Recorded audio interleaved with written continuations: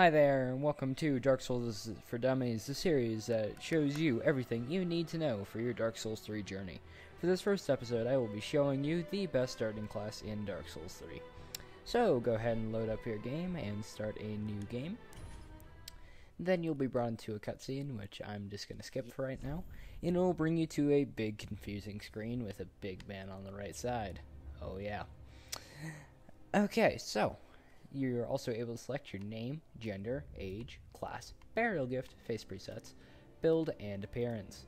But for right now, I'm just going to be focusing on the class and the burial gift menus. So, the first class that is available to you is the Knight class. It has a lot of vigor, which is what health is called in this game. And it also has a very good set of armor. Oh, nice shiny metal armor. And it also comes with a straight sword, which is a highly versatile weapon, which can be used in pretty much any case scenario, and can even get you through all of the game just with that weapon alone. It also comes with a Knight shield, which is a medium shield, which is good for blocking and will absorb all damage while you're blocking, so very good shield as well. The second class is the Mercenary, and so it starts with dual swords and also a medium-sized shield. It also has a very high dexterity stat, and what dexterity is the more dexterity you have, the more damage your smaller weapons will do. So like your twin swords or your daggers or any sort of those smaller, faster weapons, dexterity will make those do more damage. And so he's pretty fun. You're not really going to be using his shield too much because you're normally going to be two-handing his swords, but it is there in case you want the shield. The third class is the Warrior, which has the highest health and strength out of any of the characters, and the strength stat controls the damage of your heavier weapons, such as like battle axes, great swords. So all of the heavier equipment gets extra damage from strength stat, and so the Warrior starts with a battle axe and a large shield, and the battle axe is really good because it has really high damage output. Also, you're able to buff it for it to do even more damage, which is very nice. Next we have the Herald, which comes with a nice mix of strength and dexterity, and he has a spear, which is good for keeping your opponents just a little bit farther away. And he also has a medium shield and a talisman. So what a talisman is, it is a item that you use to cast miracles, such as healing or lightning. And so one of the miracles that the Herald starts with is a heal aid spell. And so when that is used, it will restore a small amount of health, which is quite nice. And then for the next class, which is the Thief, he comes with a bandit's knife, a small shield, and also a bow. And so the knife hits really, really quickly, but it's not very high damage, so I wouldn't really recommend this. But it also comes with a bow, so you can keep your enemies at a little bit longer ranges. But the bow does not do that much damage, and you only have 30 arrows for it. But you can purchase more arrows to the bow once you get to Fire and Link Shrine after the first boss. The next class is the Assassin class, and he starts with a thrusting sword and a small shield and a sorcerer's staff.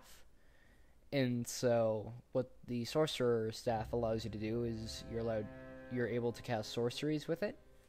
And the sorcery that comes with the assassin is one called Spook, which when cast makes it so the character's movement is silent. Also, it makes it so any non-lethal fall damage won't deal the damage. The next class is the Sorcerer class, which comes with a Mail Breaker and a Sorcerer's Staff, as well as a small shield. The Mail Breaker itself is not a very good weapon,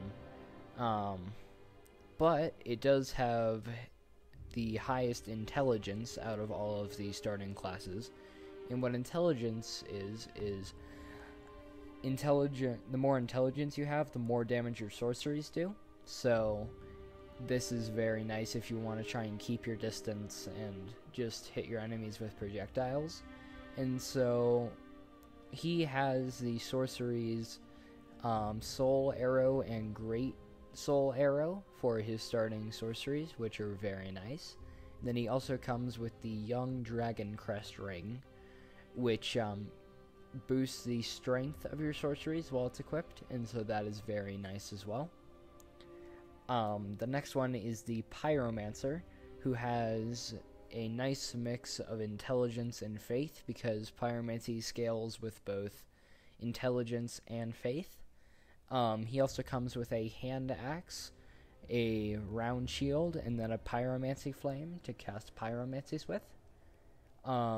He also has the pyromancy fireball, which throws a fireball for short to medium distances, which is nice. And then it also comes with the Great Swamp Ring, which makes your pyromancies do more damage.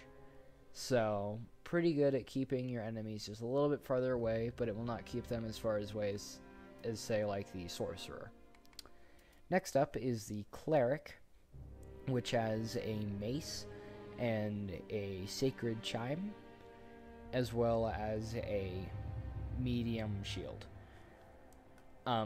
So the mace is really good at dealing a lot of damage really quickly. So overall the mace is a pretty good weapon. Also, the Sacred Chime is basically a talisman, which allows you to cast miracles. And the miracles you get with the Cleric are the normal heal spell, which is like Heal Aid, but it does more healing. And then also a spell called Force, which pushes your enemies back, but it does not do damage. The Cleric also has the highest faith stat out of any of the starting classes. And so all miracles, their strength depends on your faith. So the more faith you have, the more healing or damage your miracles will do.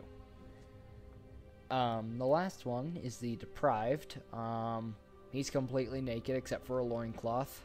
He also comes with a club and a plank shield. Really not the best guy to go with. He doesn't have too much. The club is a nice weapon, but the lack of armor really does make him hard to use, so I would not really recommend the Deprived.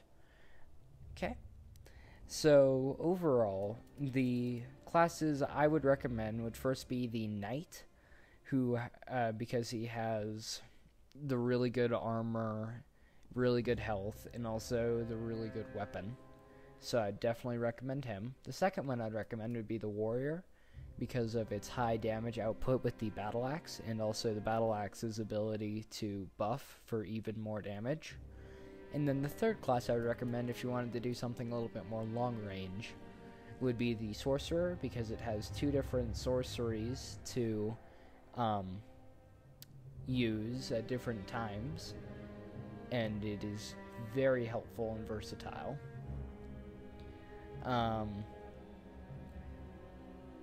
So those would be the classes I recommend. So now that you have a class picked out, now to pick Burial Gift. So you have a couple of options for Burial Gifts, and so what a Burial Gift is it will be what comes into the game when you first spawn in. So you'll have your normal class stuff, and then you'll have a Burial Gift. So the first option you have is not bringing a burial gift with you.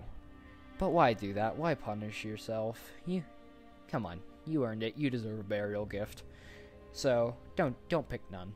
Take something with you. So your first real option is the life ring.